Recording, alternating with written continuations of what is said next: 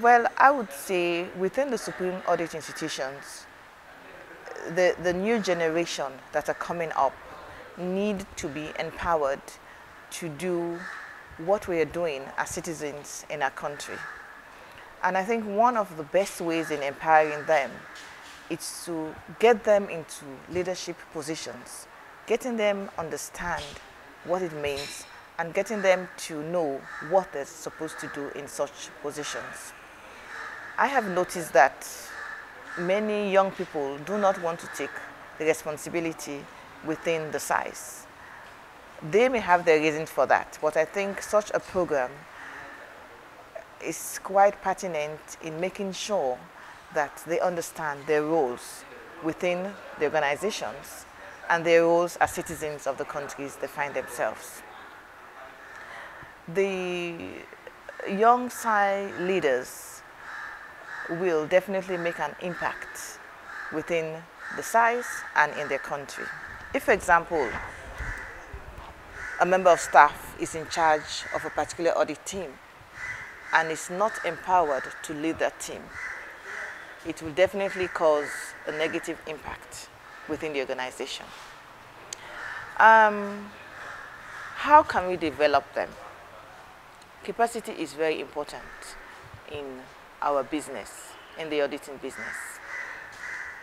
And capacity doesn't just mean the technical know-how of doing what they have to do, but also the whole social environment within which they operate.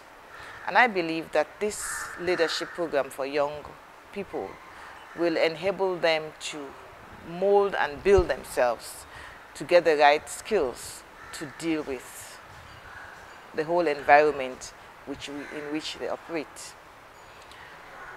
Taking the stakeholders they deal with into consideration, they have to deal with people who may not even understand what SAI business is all about. They should be competent enough to educate these people of what SAI business is all about. They need to be able to make rash and firm decisions when dealing with certain stakeholders.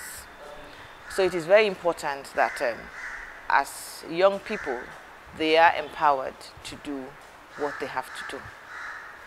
If, for example, a young senior staff, a young leader is faced with a situation wherein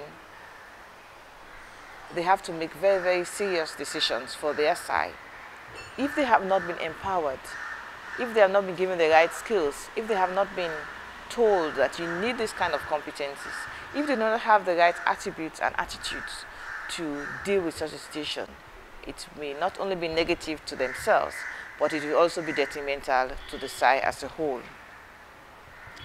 I would say that my message to the young leaders, as I mentioned to them earlier, is that they should be focused on what they are here to do. They should be fair to all who they come across. Let me give you an example. As a leader, you are going to be dealing with diverse individuals, with diverse characters. If you do not have the skill to deal with such characters, it will be detrimental to you as a person and also to the SI.